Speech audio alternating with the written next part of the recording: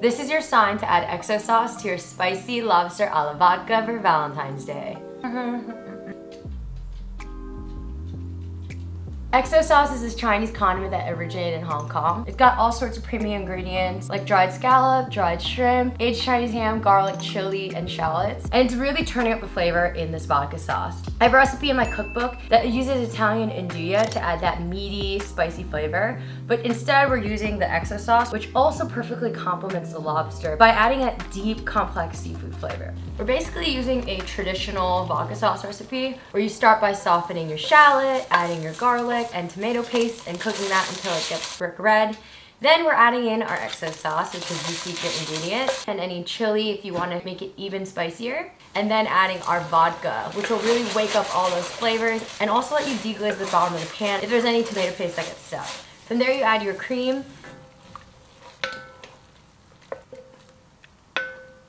I'm gonna add even more XO sauce.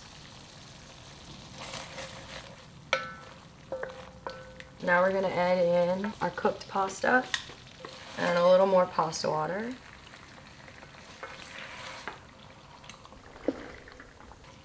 And a pat of butter,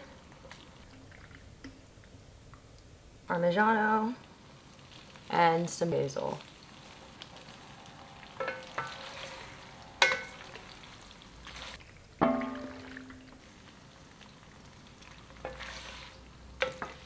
And of course, our cooked lobster.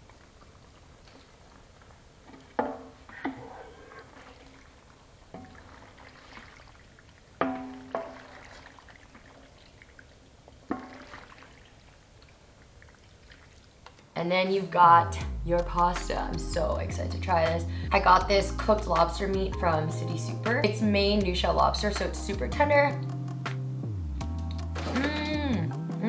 It's so good in that sauce, and then, oh man. It definitely still has that base of vodka sauce, creamy, tomato flavor, but the XO sauce just takes it to another level. There's such a depth of flavor.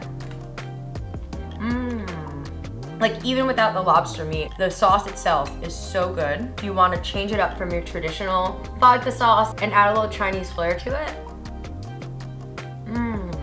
But with that sweet lobster meat, oh my god, it's just such a perfect combination. Like I normally would put a lot of Parmigiano on this, but I feel like because there's so much umami already from both the tomato and also the XO sauce, you don't need to put too much on here.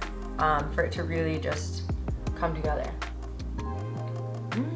And yeah, I also found the heart-shaped pasta from City Super. I linked a similar pasta in the description below if you want to try and find it online. It's so good. And the little hearts stay intact too. Good? Valentine. Oh! It's cosmic too? So good. Ooh. So give this a try for Valentine's Day, preferably with Beyonce's XO playing in the background. It just smells so good. You can smell all that good flavor. Whoa, Crosby wants some too. So if you make this for Valentine's Day, make sure to tag me or send me a DM with how it turns out. And like and subscribe for more recipes. See ya and happy Valentine's Day.